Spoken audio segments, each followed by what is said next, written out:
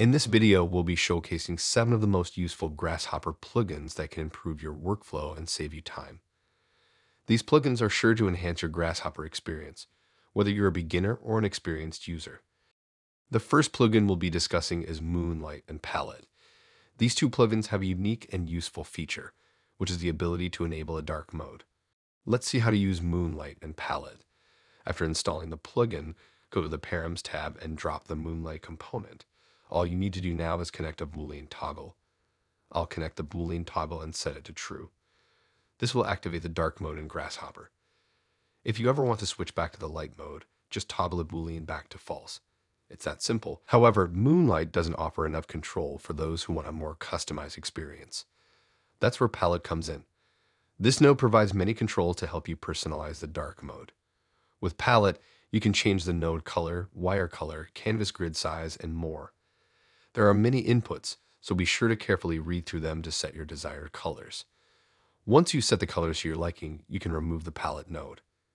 To revert back to the standard mode, simply bring the palette node back and set the mode to standard. The next plugin we'll be discussing is Snapping Gecko. This plugin will make your life easier by allowing you to align components while moving or resizing. The magnetic guides will assist you in aligning the sides or centers of other components that are close by, or aligning the cables linked to the moving component. With Snapping Gecko, you have full control over the customization options.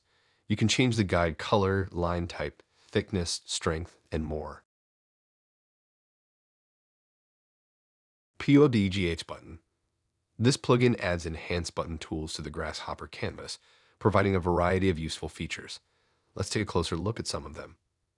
The first button allows you to float the Rhino viewport over Grasshopper, which can be activated by clicking using the right mouse button or left mouse button. This is extremely helpful in freeing up more canvas space.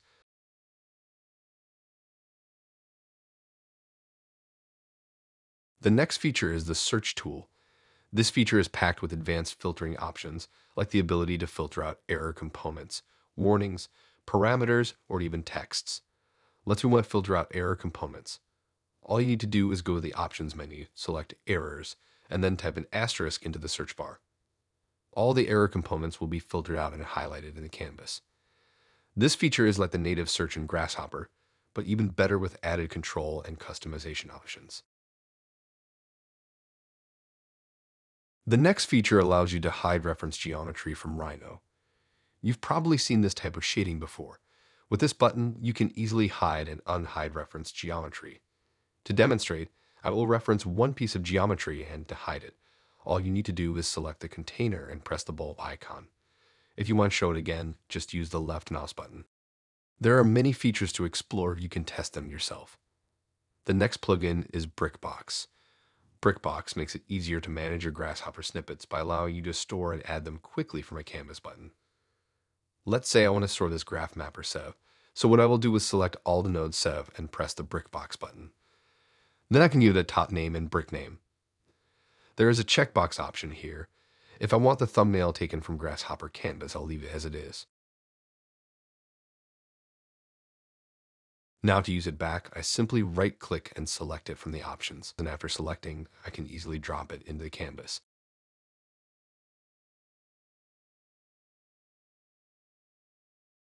The next plugin is Magnifier. The Magnifier plugin helps you save time when working with complex scripts.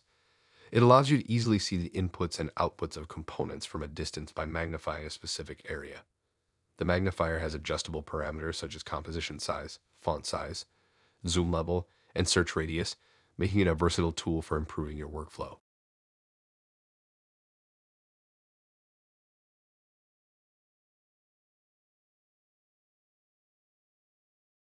Persistent Data Editor. This plugin allows you to quickly set persistent data. With a simple left click on the text box, you can change the value and undo it if needed. Right-clicking on the control also gives you the option to add a component to set the parameters. One of the interesting features is the toggle bubble icon on the component, making it easy and quick to switch Boolean values without needing any additional components. Additionally, there are drop-down options and inputs available for specific components. You can also experiment with other features like picking colors from the swatch, setting vectors, and more.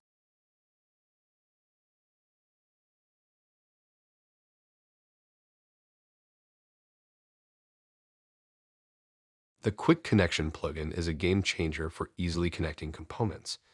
Simply drag the wire out of the component and release it on the black canvas to get component suggestions. You can then select the component you want to connect to the specific input.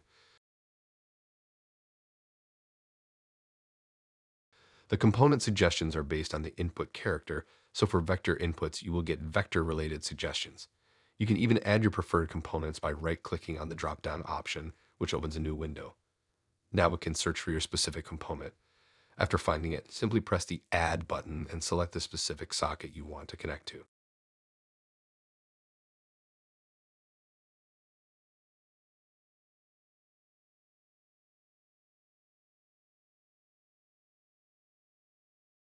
I hope this overview of useful plugins for Grasshopper was helpful for you. If you have any other suggestions, feel free to leave them in the comment section. And if you're interested in learning more about Grasshopper, be sure to check out these 2 recommended tutorial videos. Thank you for watching.